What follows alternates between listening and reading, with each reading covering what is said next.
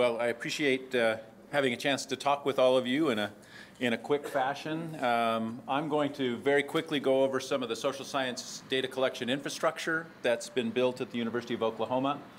The social side of water is part of a system, and treating it in isolation from what's going on in broader weather and climate and the water infrastructure and all the rest of it is really kind of a fruitless task. So what we've tried to do is build data collection that in fact allows us to look at a system level take on the way people perceive what's going on in the water world, how that shapes their belief systems, what that does to their behaviors, and how that feeds back into those broader aspects of the water system.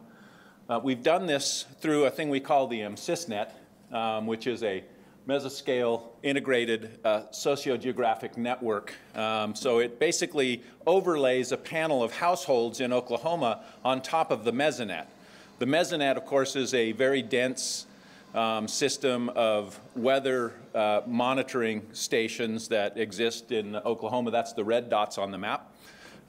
Those stations have about 20 years of history collected at 5-minute intervals over a huge array of different aspects of changing weather and climate patterns. The blue dots are the households that are in the SysNet. Each one of those households reports to us on a quarterly basis what's happened to them over the last season and their behavioral responses to it, how they make sense of it. And so what we're trying to do is integrate two very different data streams in order to understand the social dynamics that are associated with changing weather patterns, particularly as they bear on water. Here's just a brief overview. So these are two different seasons. This is the top panel is the spring of 2015. We measured the way people perceived precipitation changing in their area, and I've broken it down here into those who saw less, the same, and more, and comparing that to the actual precipitation as measured by the mesonet for that same period of time, and you can see people do get it.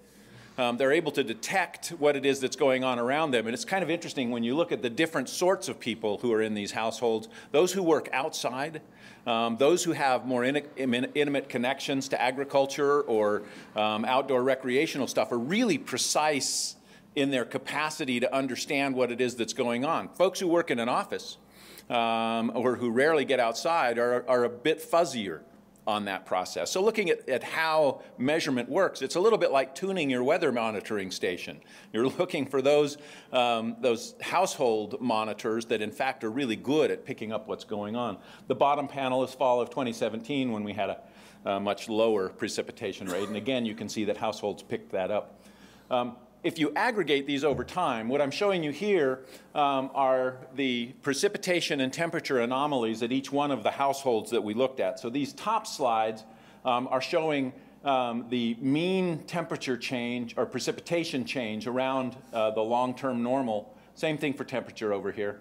And the gray lines behind it are each one of our households. Right? So there's variation in what people experienced. What you're seeing there are the averages. The bottom two panels are showing what the households reported to us about those changes.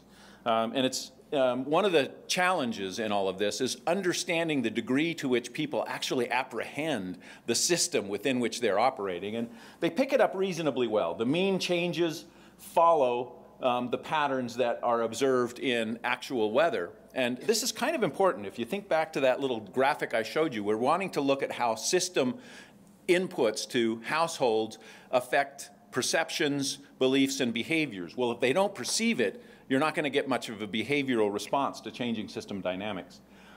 One of the things that we track over time are the way people understand the threat to water supplies over time. These are two tracks looking at people's response to the question, are there going to be adequate supplies of water in your region for the needs of your community and for the needs of farmers and ranchers over the next 25-year span. And they fluctuate.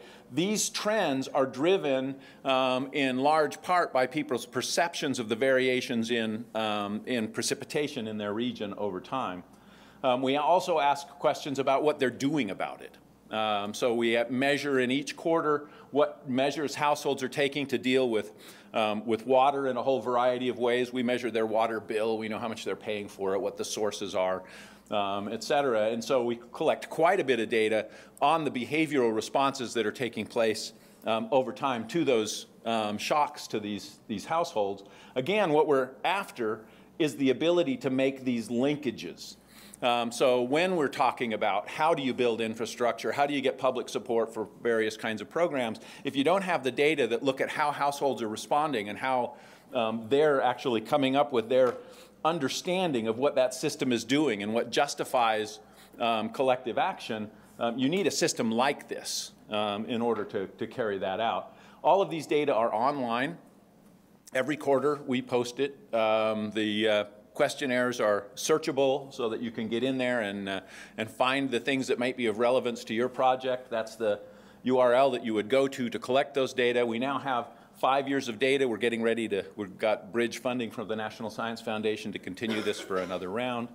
So that's it. That's what we're doing. That's some of the infrastructure for data collection that we have in place.